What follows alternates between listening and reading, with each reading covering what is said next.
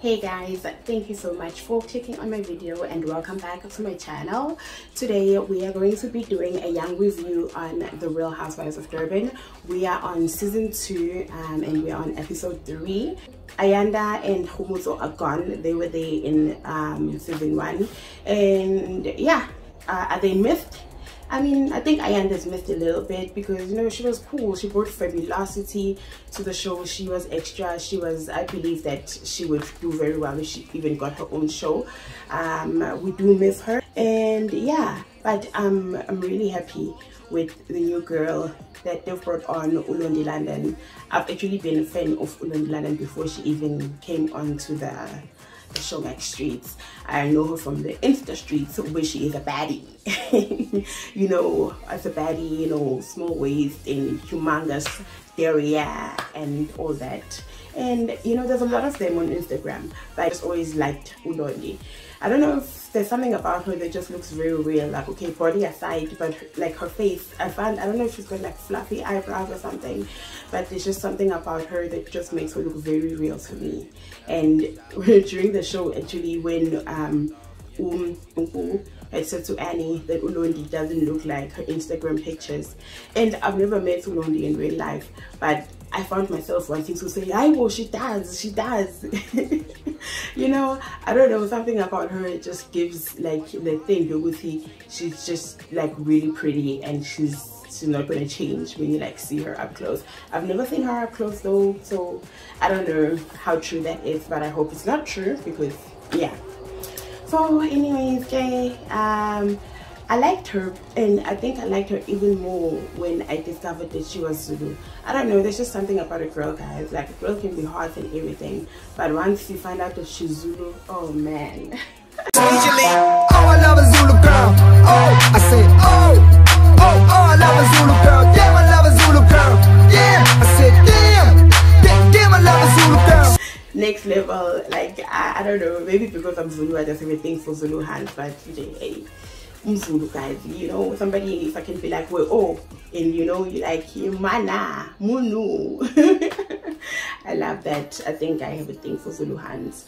Okay, so when I saw her on the show, and then I like saw her beautiful family, her little baby, and her little baby daddy, you know, I found myself like being like, ish, this guy, I hope that he's got it out of his system, you know, because I can't remember like how long back it was, but you know, the G-Wagon that we saw Ulondi coming out of. We've seen that G-Wagon before on Have Faith, you know, when Baba Kampana decided to, like, you know, go astray, and our girl had to do like an Instagram rant. I think she was a little bit drunk, and she was like, hey, she don't even have a tiger, and I was like, I was laughing so hard because that's like top tier go wishing and stuff. But then I mean, he just went and he got somebody who has like exactly the same body shape as Magamfana, and like I felt for her at the time, because it felt like, you know, they just objects to him. Like, he's just looking for somebody with just like basically a small waist and a big, you know, bottom section and stuff. But I'm happy that she got Baba Kamfana back, and I hope that Baba Kamfana uzoziphatha kahle manje, vele nalo yakhe lo owayihamba ngejiwe-goni yakhe tholumunye ubhodi naye bamithisana baba nomntwana wabo, wena ngaze wamthengela ne-Range Rover nakanjani kanjani. So yekani Baba Kamfana noma Baba Kamfana wakalondi London. So okay, Ulondi ke was having a sip and see for umfana wakhe, and you know, Hamptons vibes. You know, I don't expect anything less from Ulondi. You know, she understands the assignment most on trend, and you know, okay, look saying nice, beautiful deco. Okay, cool. So umama ka London she stands up, oh, beautiful, you know, that was a nice touch, you know, that's how we do. We start a hymn and we do a prayer, and then the speech, oh, Godama, like, hey, guys, when she was giving her speech. I was like, you know, already on the socials there's always like these memes about Zulu people who see it fine, you know, ube safety. So she just literally was dicing basically as a province. Like she just confirmed some of those memes with the KZN in English. But anyways, guys, so behave. So one thing that I saw and I liked about Mangalondi was that as much as her English was like almost like non-existent, her daughter's English though, it's Londi, like she speaks properly and all that. So well done to Londi's mom, because this obviously means that, you know, even though she didn't get the opportunities that she got, but she hustled hard and she managed to educate to Londi and stuff. And yeah, man, she did the most. So amanga to her, mama, let's just like mama, and everything is gonna be okay.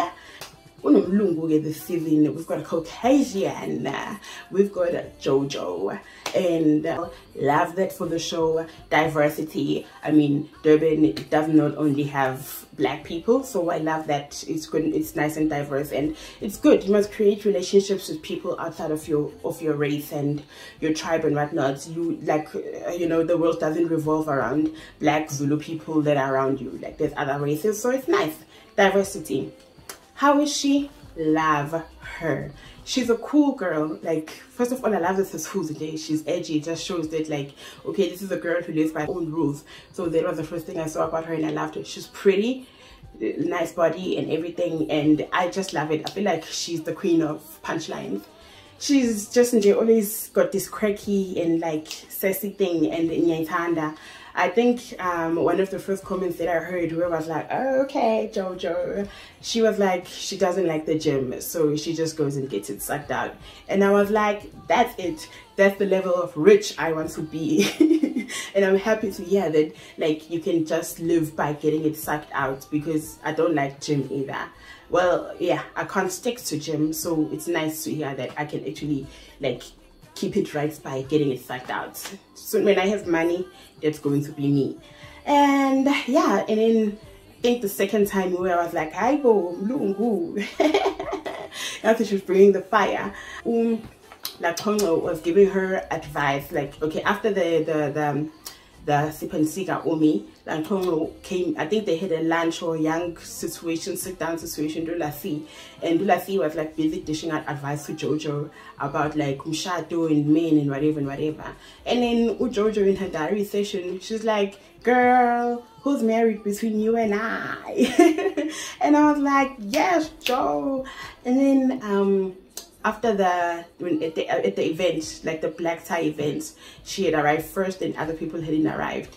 I felt like telling her, with the girl, African time, but like African time is a bad habit and we need to change it. But I loved what JoJo said, like she's like, it's hard to be late when you own a Rolex. And I was like, Kelly. I love JoJo. I feel like she brings spunk. She's fun, and I love her. Like, she's proper rich. Well, she looks like she's proper rich. Her house is very nice.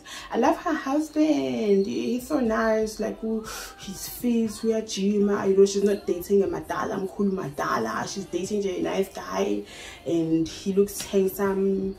You know, nice. Like, they look like a beautiful couple. But no, JoJo, he looks like he worships the ground she walks on. So love it for the girl. Happy for you, JoJo. Yeah, man, I hope you're gonna stay on, and I can't wait to see what you're gonna bring on as the season progresses. And then sorry, oh man, Sorisha. Sorisha is just so loose. She's so cute, guys. Like, I just feel like she's a genuinely good person. Like, she's a good person, like, inside, like, deep. I don't feel like she has a single ugly bone in her body, and she's just a sweetheart. And I feel like her being on the show, it just brings, like, you know, like with Sorisha there, then you know that like we're talking serious money, because I feel like Sorisha, I don't even know if it's itini, but I just feel like Sorisha, they probably rich even in dollars. You know, I feel like Sorisha's money is like really, really long. So I love it, and she just brings class to the show and whatnot. Sorry. No, she owns like aesthetic salons like in Durban and stuff, where you can do facial, then you can do your body and whatnot. Sorisha, discounting and girl. I need to suck out some of this fat that's going on here. But yeah, I love Sorisha. And then Nonku. Okay, Nonku. I think I'm still holding a grudge with Nonku. I go. Yini le ababeyenza guys noma wakhe on that reunion show. Hi kanje bafethu. Wait, no. I mean, why ayanda kumele hlawule izingane kaSiso was ayanda there? Like I feel like they was just like so tasteless lento abayenza nje uNonku noma wakhe and stuff. And guys, like why guys come on? I mean, she's fabulous, I get it. She's one of those moms and whatever who are like fabulous, and like that's good, but come on guys, we can't be saying Nonku's mom at every episode. I mean, I think I said mama guys, you know, athi nje Thasi aphinda nyamala. So manje masisufunda uma kwaNonku every single episode. I Nonku, please kill. And Champe, like as the season goes on, how I feel about her is still going to be repaired and restored. Like once I see it, so far I'm understanding like what's the storyline this season, because you know, like I said, I understand not there anymore, and I just hope we have the best fun to my work throughout the whole season. Like guys, we are Mtanda Wena and Mtanda Nodwa, and yeah, guys, please don't come here with your own first. Also, no shame. She's really thirsty.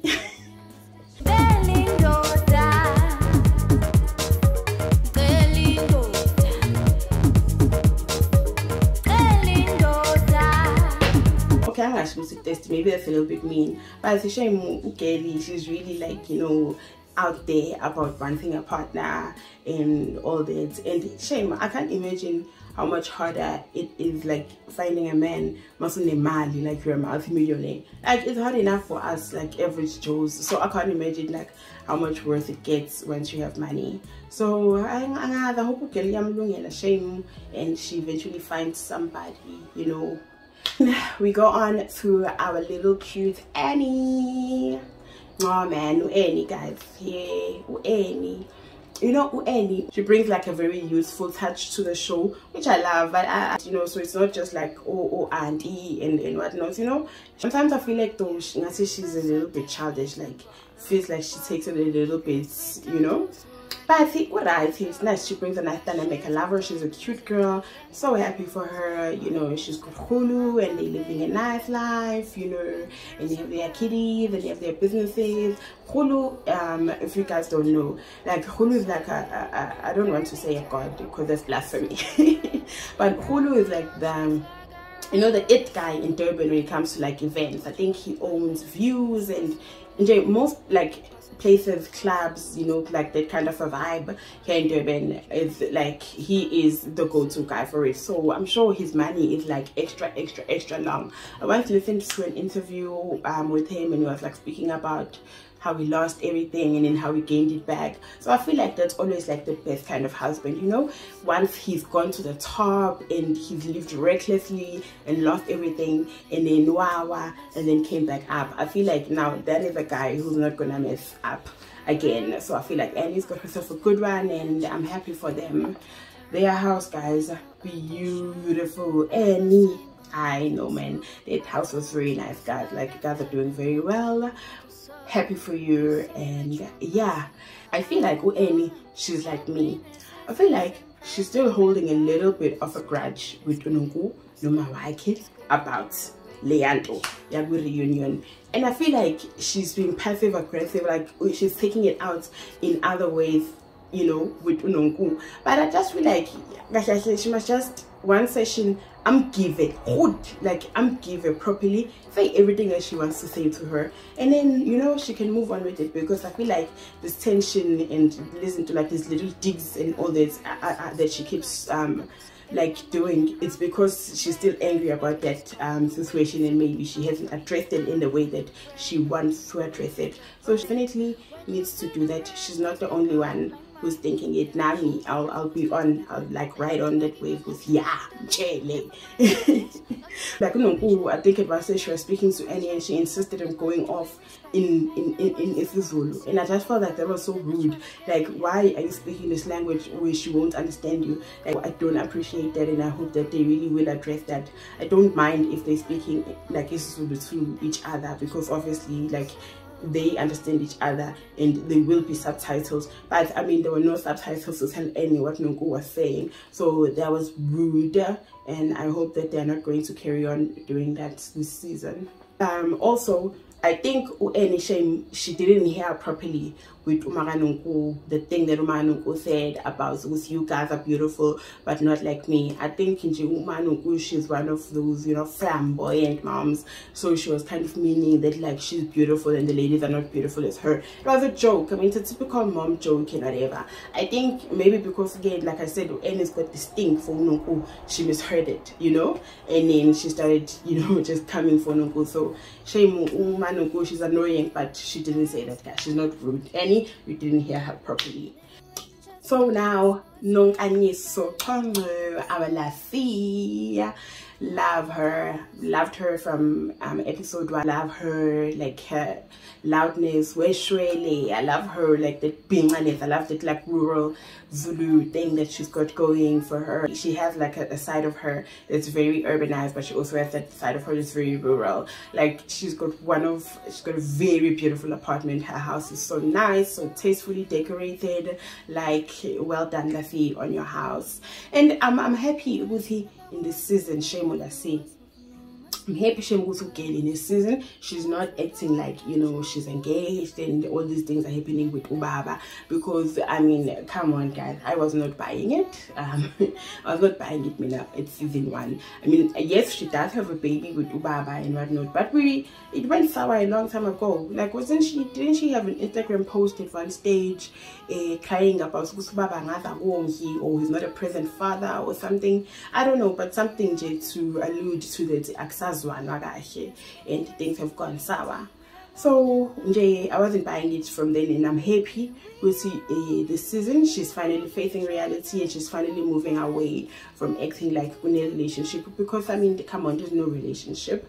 But I think she's now accepted it and she's moving on, because now she can find somebody. I feel like she'll make a really, really, really good wife. She's just got that wifely thing, you know. She's gonna love her man and she's gonna find herself a nice traditional man, and he's gonna be really happy to have his nice, you know, thick girl as a pie, and you know, ibe on that nongoma ganja vibe, you know. So Lafi, you're so beautiful, girl. Like, you're gonna find somebody. Oh, Mr. Guba, Toby.